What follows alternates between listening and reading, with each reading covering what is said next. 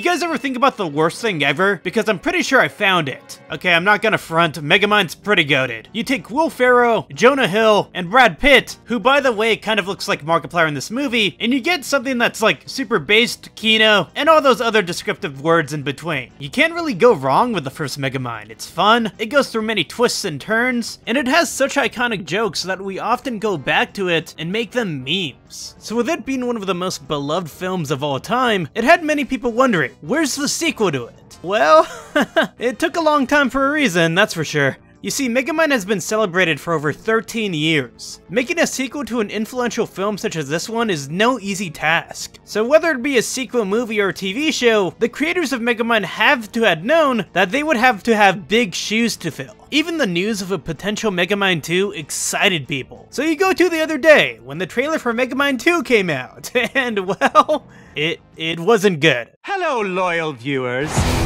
Okay, so this was like the worst thing ever. Titled Megamind vs. the Doom Syndicate, this version of Megamind has no Tina Fey, has no Will Ferrell, and it has no Jonah Hill. I think that might be the worst of it. Actually, what may be worse is not subscribing to Zeepsterd right now or liking this video. So this serves as not only Megamind 2, but also the pilot of a pending TV show to air on the streaming service Peacock. See, the genius about the first film is that it subverted what you would come to expect from a superhero movie. Twist is, Megamind no longer has a hero to fight. He gets bored of becoming a villain. So of course he creates his own superhero, with Titan. Once Titan is rejected by the girl he likes, he turns into a supervillain. Megamind redeems himself by fighting Titan, and so on. At first, when the movie came out, it was fairly underrated. I remember watching the trailers for these movies when I was a kid and not being super stoked to go see it. But after I watched it, man was it good. So will the sequel win when it comes to subverting my expectations? I'm gonna flat out and say it, no, it's not. The part that just hurts the most is that it's a sequel movie. This is the official follow-up of the film, the canonical successor. You know, if this were just a TV show, I would have excused it a little bit, because when it comes to sequel TV shows to big movies, the animation isn't great. The comedy isn't as good either. Everything is worse. Everything is just way worse. Think about the straight-to-DVD Disney sequels, for God's sake. You think anyone ever thinks about Aladdin 2 fondly? No, people think about it as a big cash grab. Do you guys think people ever think about Penguins of Madagascar, the TV show, as fondly as the original Madagascar movies? Well, that's actually a special exception, never mind. Because I do remember that actually being pretty solid, but how often does this actually happen? It's kind of crazy how the legacy of Megamind has just been soiled just with this trailer. A trailer that's definitely going just for kids, and don't get me wrong, I know Megamind is a kid's film, but I would argue that the plot itself was not only just sophisticated enough just for children, but also for adults as well. Like all of a sudden you get a TV show that's insanely dumbed down with very lowbrow attempts at humor. Kind of a big deal.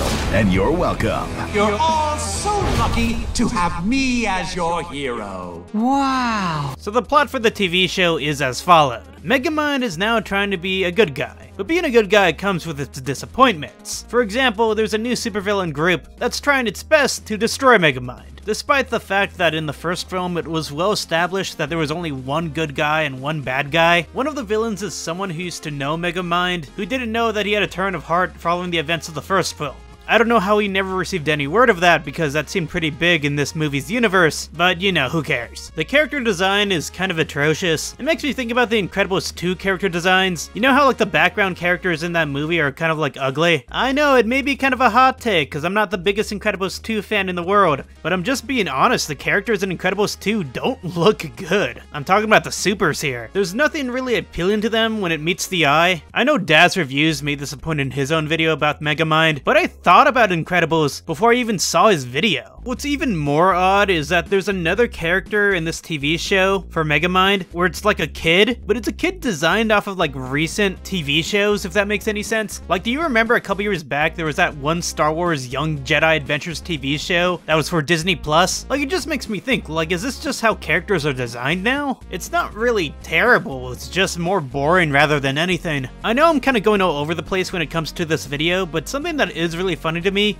is how many animation errors I've spotted while watching the trailer for this show/movie. For example, there's this one scene in the trailer where Megamind's shooting tennis balls out of like a gun, which it's kind of funny because he's had so many better inventions in the actual film itself, but like the tennis balls clip out of reality when he pulls the trigger to shoot the tennis balls. It's actually kind of awesome. It's just wild to me because Megamind is like hit after hit when it comes to its punchlines, but then you get the sequel where it sucks after sucks. The entire Megamind sequel thing being bad has gotten so big that multiple news organizations have picked up on this who really have no stake in this whatsoever, stating that fans who have been waiting for Megamind 2 for years might as well just have kept on waiting, so their dreams would have never been smashed and burned. I like how this basically implies dying before ever seeing a Megamind sequel is better than actually seeing a Megamind sequel. People have been requesting Will Ferrell say something, but you want to know something interesting? Will Ferrell is actually playing another villain for a sequel movie that is Despicable Me 4, and where he shares similar traits to the main villain in that film, but it just isn't Megamind. Now, there is a valid reason for this. The first Megamind didn't do the greatest when it comes to the box office. I mean, it wasn't like a failure. The budget for the film was $130 million, and it made back $321 million,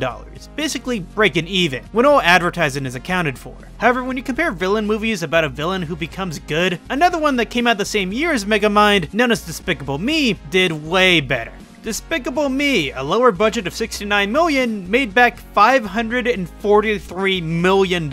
So it's no wonder Will Ferrell would abandon Megamind. I don't blame him. Ironically enough, there's more dough to be made elsewhere rather than a Megamind sequel, which its own purpose is to try and make dough. What makes this even more insulting is that the trailer for the Megamind sequel is spliced with footage from the first movie that looks way better animation-wise, and also stylistically-wise, that you're just immediately vomited towards, with a striking difference that is the sequel to the film. I mean, if I were in charge of making this trailer, I would have probably been like, we probably shouldn't show footage of the first movie, then show the sequel footage, because it's just gonna piss a lot of people off. What makes it even more funny is that the poster for this movie looks like it's like an early 2010s poster for a video game.